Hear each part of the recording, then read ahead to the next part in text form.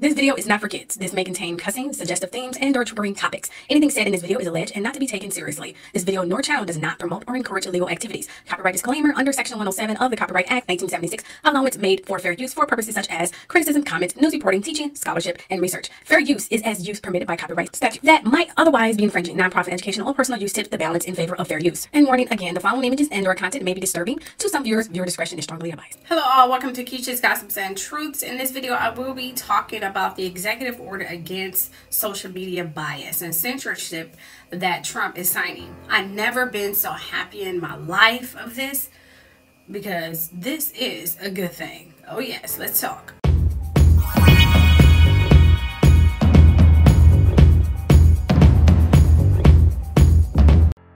I wasn't going to say anything, but this is such a great thing. This is the second thing Trump has done that I agree with. For example, the mask wearing nonsense is ridiculous. You all know how I feel about this corona nonsense. Anyway, but censoring him may have been the best thing to have happened to platforms everywhere, especially mine, because I got shut down 4 times and demonetized the 5th time. And now all of my videos are now getting flagged and reviewed and rejected on most. Heck, some of them get taken down. And they're also cutting my revenue and freezing my views and deleting my subscribers. I tried hiring a lawyer because it is censorship. I also tried hiring a hacker, but they charge too freaking much and I cannot afford it. But I'm praying this will change many things and help many other people as well. With that said, here are the details. It seems that Donald Trump lashed out at social media Thursday, accusing it of anti-conservative bias, which is called one of the greatest threats to freedom of speech in American history, and said he wished he could close down Twitter. He lambasted the platform as he signed an executive order in the Oval Office, which is intended to begin tackling what it claims is censorship of conservative voices.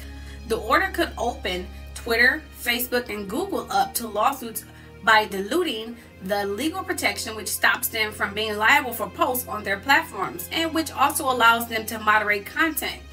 It came after Twitter slapped 2 of the president's tweets with a fact check.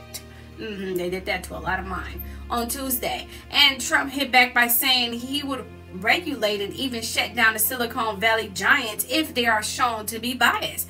He accused Twitter of becoming an editor with a point of view and not a neutral platform by fact-checking him, and then slammed one of its executives, Yoel Roth, is head of user integrity, accusing him of fraud for the fact-checked. Twitter says he was not involved in it. They asked Trump if he wanted to get rid of Twitter. He said, if it was legal, if it was able to be legally shut down, I would. So then Trump signed the executive order on fairness, which could leave Twitter, Facebook, Google, and other social media platforms, including YouTube and search platforms as well, being stripped of a legal shield, which makes them almost immune from being sued. Did you guys know that? Because as we all know, they have been very unfair to platforms such as mine. Anyway, moving along here, a leaked draft of the document suggests that it will try to limit the crucial protections social media companies have from being sued under normal defamation and freedom of speech laws. Although it falls short of his threat to close platforms like mine has been done, okay? So, shares in Twitter, the target of Trump's anger for the fact check, were down 3% by early afternoon. But those in Facebook rose slightly. Now, I'm not talking about my man Zuckerberg. I mean, the Facebook and Instagram founder and owner. He criticized Twitter, Jack Dorsey. He criticized him for the fact check. Google shares was up also. It has not passed comment, though, to the row.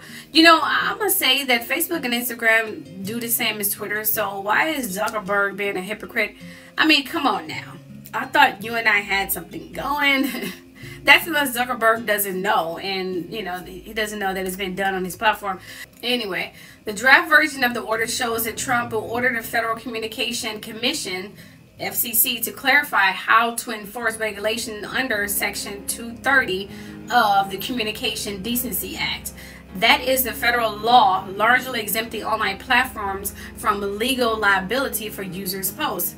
Oh yes, but the draft order says that the protection should not apply if companies are engaged in editorial conduct, meaning making a judgment for themselves about how people's points of view are presented, meaning trying to talk for everyone else. You see, this is what Trump accused Twitter of doing by fact-checking him, and what conservatives claim happens to their posts, which are promoted less than those with more liberal viewpoints, meaning those who comply with their agenda, such as, you know, many people. This move could open up Twitter, Facebook, and other platforms to an avalanche of lawsuits from people claiming their views have been unfairly censored. Oh yes. Oh, I'm not done yet.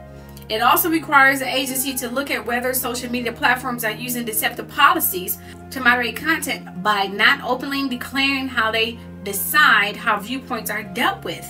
Oh, I'm loving this. This is such YouTube. So YouTube. Trump is also expected to set up a mechanism allowing Americans to report alleged political censorship or bias by the social media giants, which will be investigated by the Federal Trade Commission. Oh yes. Heck, the White House tech bias reporting tool will collect complaints of online censorship and submit them to the Department of Justice and the Federal Trade Commission, the FTC. So that means that the FTC will then be required to consider taking action, examine whether complaints violate the law, draw up a report describing such complaints, and make the report publicly available. The draft order also requires the Attorney General to establish a working group, including state attorneys general, that would examine the enforcement of state laws that prohibit online platforms from engaging in unfair and deceptive acts. And federal agencies are to be told to review their advertising on social media platforms, which is worth about $1.5 billion freaking dollars in the last decade, okay? Section 230 of the 1996 law is a shield against social media networks being sued. Did you guys know that? For what people post on their platforms. It says, and I quote, "No provider or user of an interactive computer service shall be treated as the publisher or speaker of any information provided by another information content provider." It also says that no provider or user of an interactive computer service shall be held liable on account of any action voluntarily taken in good faith to restrict access to or availability of material that the provider or users considers being obscene, lewd, filthy, excessively violent, harassing, or otherwise objectionable, whether or not such material is constitutionally protected. A publisher or speaker can normally be sued for defamation for the contents of their speech, but by not being categorized as those, any attempt to use social media giants for what is written on them falls as the first hurdle. Now, the 1996 statute has allowed Silicon Valley to make billions of dollars from their users' posts, photos, and videos with minimal legal liability, while giving them the freedom to remove anything they see as objectionable. Hence, what they've been doing to me and many other people. But get this, this was written when social media did not exist. Since its explosive growth, platforms including Twitter, Facebook, and YouTube have changed repeatedly.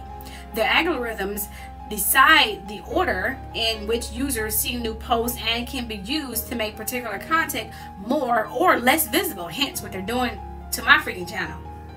Of course, this has led critics to say that they are behaving as publishers, though, deciding what people read or see and not simply as forums, which it should be. This is really a good thing, people, and I pray things change, because something needs to change. These platforms are acting like gods and deciding what is relevant and what they think should be put out. And if you do apply to their strict and biased rules, they can still flag it if they don't like you personally, hence my platform. I'm just saying, I am so with this, I am so on this, because it seems that the rest of, you know, the act gives forums powers to set standards for content, which social media platforms have used as a basis for moderating content and to justify the existence of algorithms. And conservative and many others outside the mainstream thought on matters like history, climate change, and even on coronavirus have, criticized the use of Section 230, claiming big tech companies has censored content without being subject to scrutiny. Yes, you all pissed off the wrong people, okay? I hope he wins. Well, that's it. Let me know your thoughts below on that note. Don't forget to subscribe, share, like, and hit that bell so you get notifications from when I do post more videos. See you all later. Love you all. Bye.